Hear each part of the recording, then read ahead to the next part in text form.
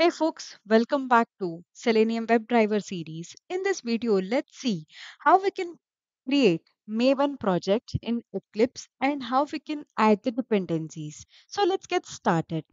So in your Eclipse, okay, go and then click on create the new project.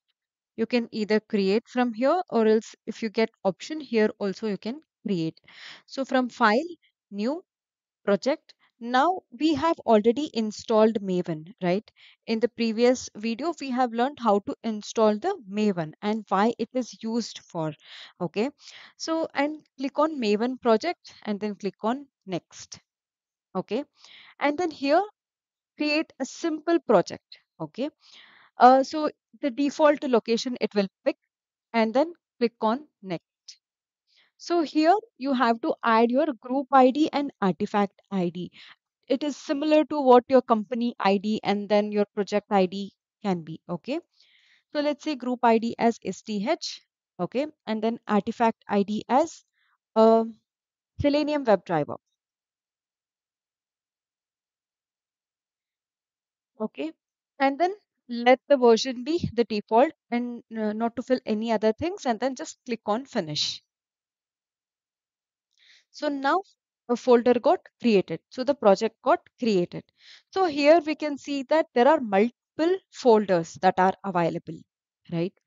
So first is SRC main Java. So here is where all your utilities and then common methods, all those we can write it in this folder. Okay. So main resource here you can create if you have any um, Excel or CSV files, all that will go into this folder. And we will write our test case in this SRC test Java. Okay, this is where we will write our test and then src test resources here the same like we can store your you can store your resources like excel file or csv, all that you can file any if you want to refer any of those files. Okay, and then this is jre, okay, dependency. And apart from that we have src file which contains like main and then test, and then target is where your output files will be created, so which means that all your test results all that will be stored here. And here the main and important thing is form.xml. Okay, so this is the file where we have to add all our dependencies. Okay, so right now you can see that we don't have any dependency, like it has just created, uh, it has just created whatever we have created, artifact ID and then the group ID is present here. So what we will do is we will create a file and then execute this. Okay, just copy this. We'll create a class. So let's give something like Selenium demo1. Okay, and then select this public static void main and then click on finish. Okay, so now so what we'll do is we copied full but we'll copy only this portion. So if I put this here and then you can see that we are seeing errors, so it is not giving an option to import the chrome driver. Why? Because so here we need to add that particular dependency to pom.xml. So how we can add to pom.xml is just go to Maven repository. So if you go to if you just search for Maven repository, okay, Maven repository. So here is the Apache Maven repository. Yes. So here is where the Maven repository is, and then you can actually search for your related whatever dependency you need. For example, if you want to log certain details, then you can use log4j. Okay, if you are if you want to automate with uh, certain like Apache POI, there are a lot of dependencies are there. So all that you can download it or you can have that dependency from here. So suppose now I want Selenium Okay, dependency. So let's say Selenium Java dependency I want. So it will list out all the Selenium Java related. What we want is this. Okay, so these are all not required. So we need this. You can see MongoDB, Java driver dependencies, Java servlet API dependency. There are a lot of you will get. Okay, so based on what we need, we can actually go to that and then add that dependency. Click on this, and then you can see there are a lot of dependencies listed. So this is the latest one. You can see the October 30th is the last release date.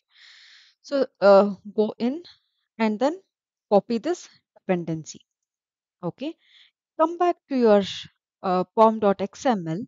Okay, and under this add something called dependencies. Okay, dependencies, under that you have to add your dependency.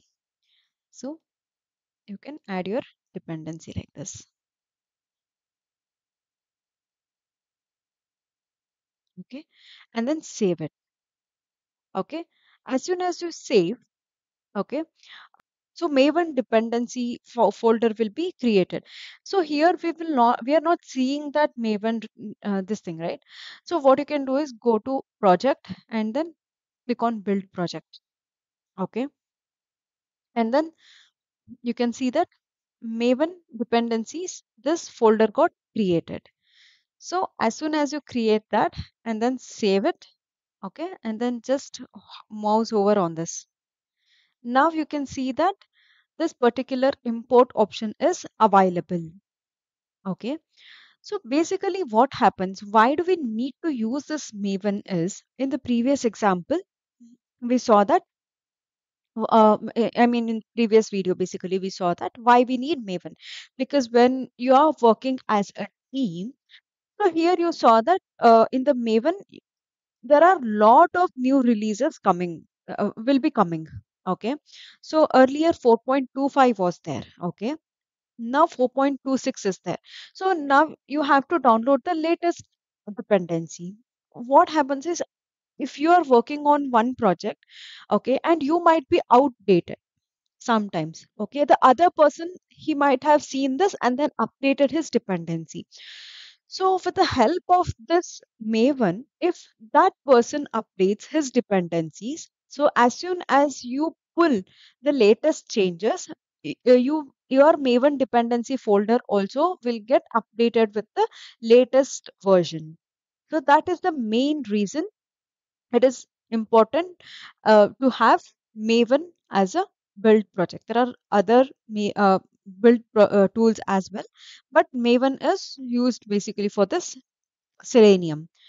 So we will fix this at rows, okay, and then now we will run this.